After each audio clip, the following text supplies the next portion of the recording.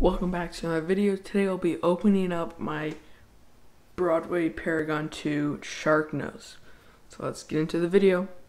Okay, so I'll start with this back dummy unit.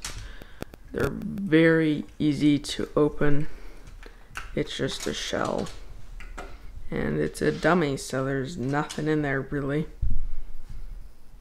And now let's get on to the, and then you just basically just slide it back on same way you got it off.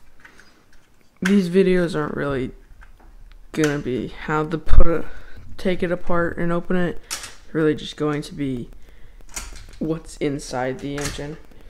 Just cause, you know, what if you want to see the inside of your shark nose? And then this is the same way, you just pull the sides out a little bit, and then you just gotta.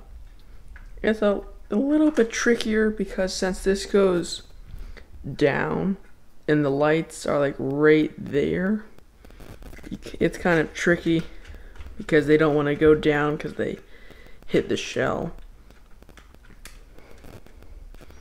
It was so much easier. I did this before. Yeah, I'll be back once I get it off. Okay, so now I got it off. It was just ladders in the doors. There's a little bump there, and they were getting stuck on this cab. You can kind of see the cab. It's really just the people in there. Now we can look at the engine itself. Okay, so now you can see it. You can see a speaker in the back, wiring, the metal brick that a diesel is.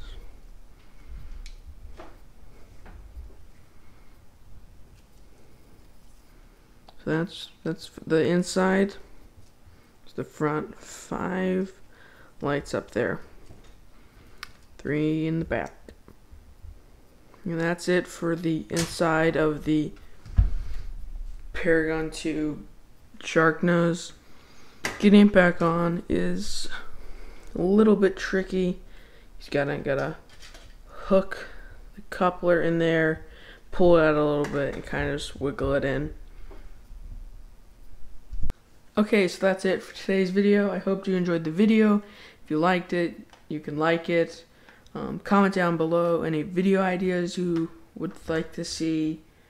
And also, if you want, you can comment down below if you like these types of videos where I open up a train engine and look inside. If you have any recommendations for like another train I could open up, you can leave those in the comments too. And that's it for today's video.